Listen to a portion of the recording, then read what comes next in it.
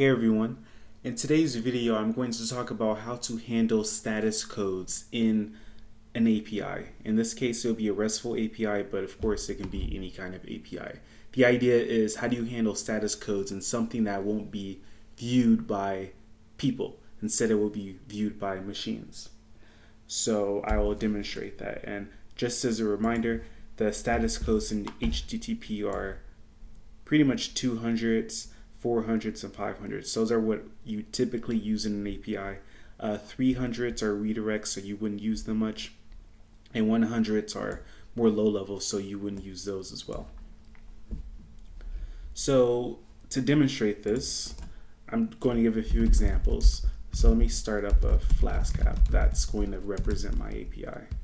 So app is Flask name, and then I'll create a single route and I'll call it just API, and I'll return something JSONified. So I'll import JSONify, and I'll pass results equals success just as a test.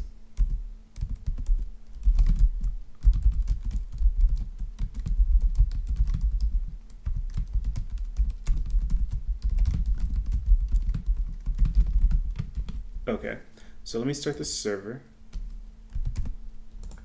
and instead of using the browser to do the request, I will use Postman. It's a little easier. So the URL is going to be my localhost port 5000/API. If I send a request, I see result success. So that's exactly what I want. And I also see that the status is 200. Okay, so Postman is nice enough to tell me what this means. It basically means that everything went well.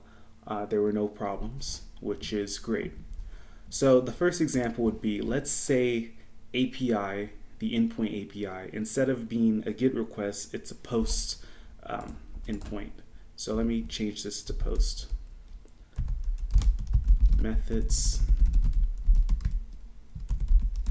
POST.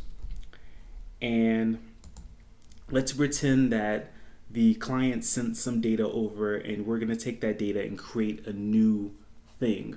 Let's say a new user. And then we want to tell the client that the user was successfully created. So we can use a 200 error code, but if we follow along with the HTTP status codes, we can also use 201, which is created. So to change the status code from 200 to 201, you simply have to return a separate value from your route. So I'll return JSONify, and I'll return the status code that I want, 201. So I'll save that. The server should have restarted, and now I'll send the request.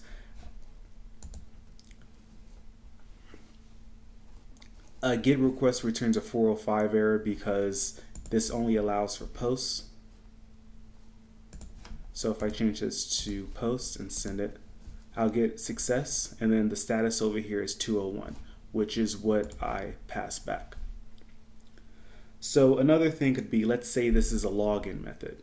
So it can still be post. Let's just say post. You probably wouldn't have post as your login method. Well, yeah, let me change this again. Let's pretend this is a login resource, and I'll return result success. And let's say everything goes well. So let's say if true, meaning the login was validated, I'm going to return 200. And if it's not true, then I'll return, let's say, something else. So the result won't be a success. Let's say result is failure, and then I'll pass back a 401, meaning forbidden. Let me just verify that. 401, unauthorized. So the user can't log in for whatever reason, so I pass back unauthorized.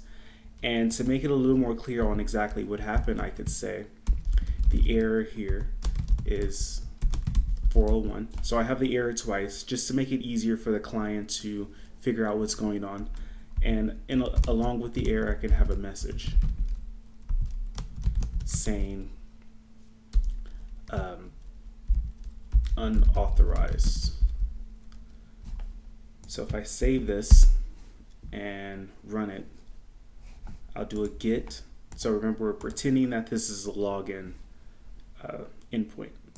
So if I get success and 200 is true. Now let's say that it fails, so false. I'll let the server restart, and then I will get it again. And now I get this error 401 unauthorized, and it's a failure. And I see the status over here is 401. So you can use these status codes in your app to kind of tell the client what's going on. You just don't want to fail and not tell them anything, because if you do that, there's no way they can actually fix it. So anytime the client does something wrong, you want to give them as much information as possible. That's why you should have in your JSON response, even on errors, exactly what the error code is. So in this case, 401, and give them a message and as much information as possible for them to overcome this error so they don't have it in the future. And that's pretty much the same with any other status code. We see like 400 bad requests. So let's say they pass in some data that doesn't quite fit with your expectations. Then you can pass back a 400 bad request. 402 payment required. I've never seen this in real life, but hey, maybe they need to pay before they use your API. And if they haven't paid, then you can send back a 402 error code. And all the other error codes here. I just noticed this 418, I'm a teapot. You could send that back if you want.